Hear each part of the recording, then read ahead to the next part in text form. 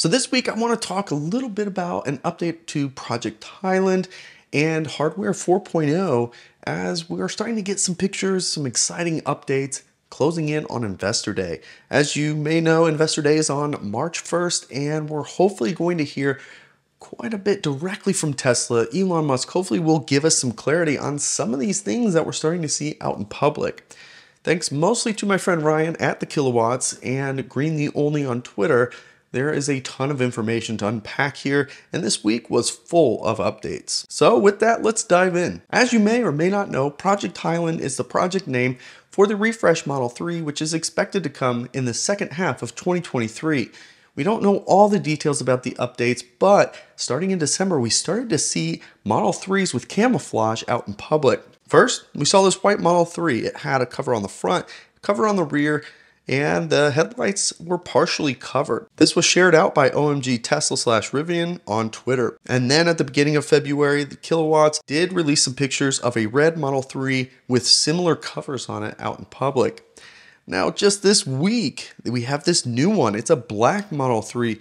But what's really interesting about this one is on the front, not only does it have the same cover, but they have completely taped up in black the headlights. It's really interesting because there's been a lot of talk about these headlights and what is going to happen. Is there going to be a refresh on the headlights? Are they going to be new?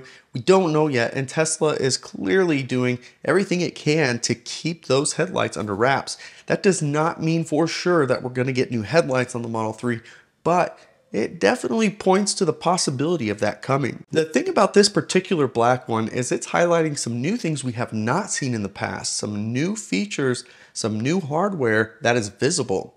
First, we have these 18-inch angled spoke wheels. These appear to be the replacement for the existing 18-inch Aero wheels, which may be the next generation Aero wheels for the Model 3. This new design has not been shared with the hubcaps on it. This is the first time we're seeing these, so this would be the base wheels underneath those Aero covers.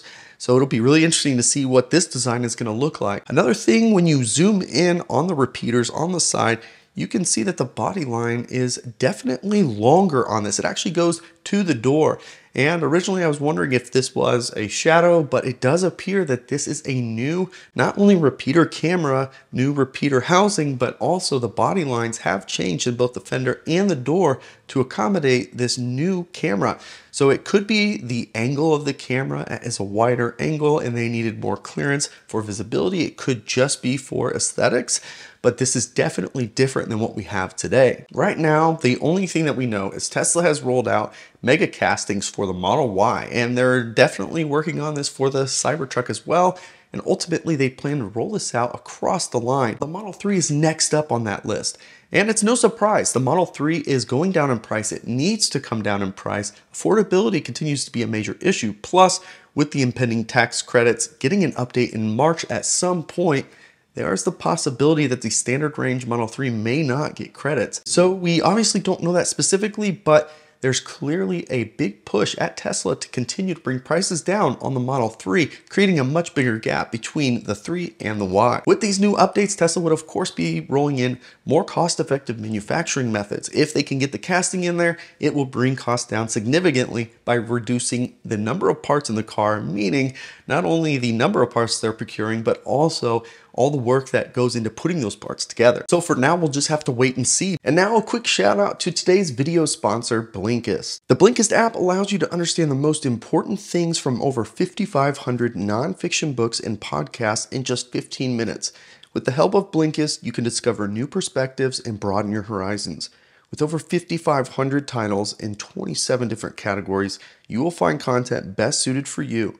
And being only 15 minutes means you don't have to spend a lot of time to get to the point. 2023 is the year for you to become the person you would like to be, and Blinkist is here to guide you. As some of you already know, I kicked off 2023 with some weight loss goals, and here at the end of February, I'm happy to announce I'm already down 18 pounds. I've been listening to weight loss guides and strategies on Blinkist, like 7 powerful mindset changes for lasting weight loss. Sometimes it's just a little refresher motivation that I need to keep going, and doing it in about 15 minutes, That's the ticket for me. And now with Blinkist Connect, you can share your premium plan with someone else for no additional cost. Now both accounts have access for as long as you have an active account. This allows you to share your benefits and recommend titles to each other. So be sure to visit Blinkist.com/bearded Tesla guy to get 25% off plus 2 memberships for the price of 1. You can also kick off your 7-day free trial membership by clicking the link in the description. Thanks again to Blinkist for sponsoring this video. Over on the hardware 4.0 side, we have some updates there as well. This is where there's going to be a lot of changes that ultimately should roll out through the products at Tesla. Of course, we already know that there's a new radar coming. We know that there's new cameras coming. And there's a lot of changes that are involved with this that should bring full self-driving to the next level. At the last earnings call, Elon Musk did say that they did not plan to have a retro kit available because it would be cost prohibitive. So they still believe hardware 3.0 will be able to achieve acceptable levels of full self-driving, but there's no doubt this new hardware should allow for even better capabilities than what the existing product is out there today. So let's dive into these details on what's new this week. As we can see, Ryan at the Kilowatts again getting some awesome pictures of these new cars. These have obviously new cameras on them, and if you look at them side by side, you can see they are definitely different. Angles are definitely different as well, especially on these side repeaters. So we're probably getting a much better angle with these wide angle lenses. Green the Only did do a breakdown, and with that we were able to get a lot of details. It's rumored that a 5 megapixel camera is coming versus the 1.2 megapixel they have today. But the board shows 12 camera slots, and of that, one of them is listed as a spare. So today there's 9, and we would have 11 new cameras tomorrow. But we already know one of the front-facing cameras is going to be removed. So that leaves us with 3 cameras that are going to be housed somewhere new, at least according to the board. If that is the case, where are they gonna go?